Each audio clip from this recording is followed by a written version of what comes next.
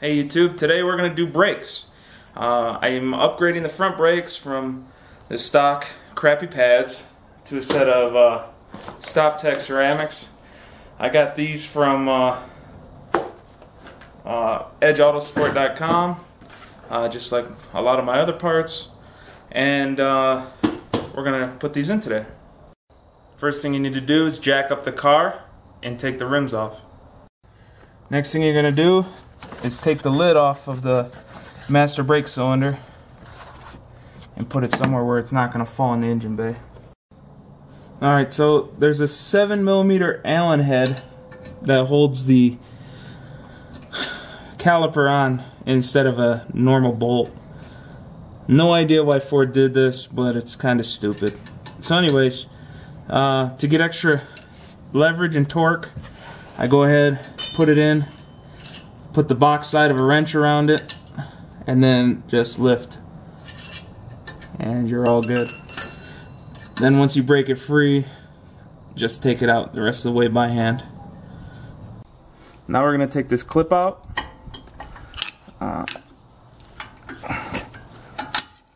Like so. So you have to, when this is in, you have to push up here in the middle, because these hook where it won't pull out until you push in and out. So you're gonna pop this one out of the piston, go down to where you're on metal, so you don't touch this boot.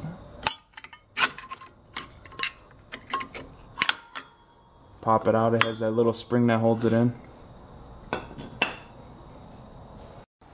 To get this front one loose, it's probably gonna be stuck, but you go ahead, stick the screwdriver in here,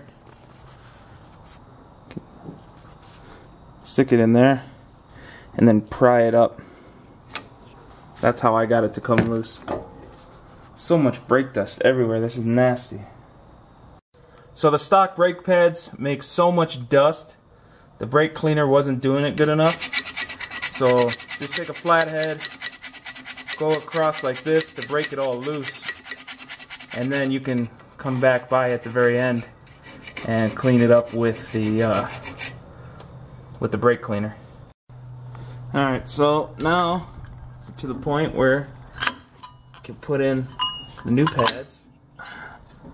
There's that one, and then the front one just goes on like so. Now if you compressed it correctly, it should slide on just like that. See that? So if it doesn't go on like this, you might have to compress your piston on your caliper some more. So what I'm going to do to install this is, first I'm going to just line the holes up somewhat on here. I'm going to put these tabs right here behind these ears on the caliper bracket. Then I'm going to push up and over and give it a little tap.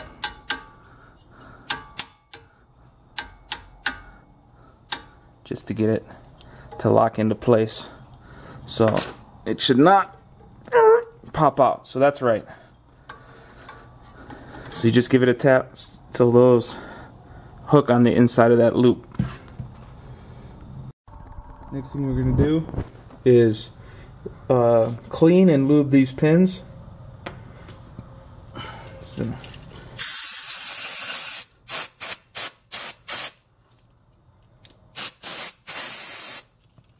we're gonna rub them. So this is the grease I'm gonna use for now on my race car and on my Focus, since I drive it hard. It has a very high temperature, 540 degrees F, which is the highest one I could find locally. So there might be a higher one around, but so anyways, I'm gonna put lube on here, but I'm not going to put it on the threads. So I'm just going to go all the way around, make it nice and gooey. That way the caliper has something to slide on. It didn't look like there was grease on it from the factory, but it long as I don't put it on the threads, I don't see how it can't hurt. And since there was crap on this, that makes me think that it slides on it, so I'm gonna lube it, and that's that. So, go ahead, slide it in the hole, and then we're gonna screw it in. Alright, once you put in the pins again, then just go ahead, give it a nice little torque. You shouldn't need to put a wrench on it. So just give it a nice little torque. That one's good. Another reason I did not put grease on the threads is because it changes the amount of torque that's applied.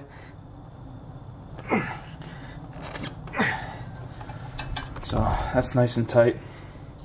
I'm going to finish cleaning this, and this side's done. Then you're just going to repeat the whole thing on the other side, which it's going to be perfectly identical, and you're done, man. That's it. So you guys, till next time, wrench on.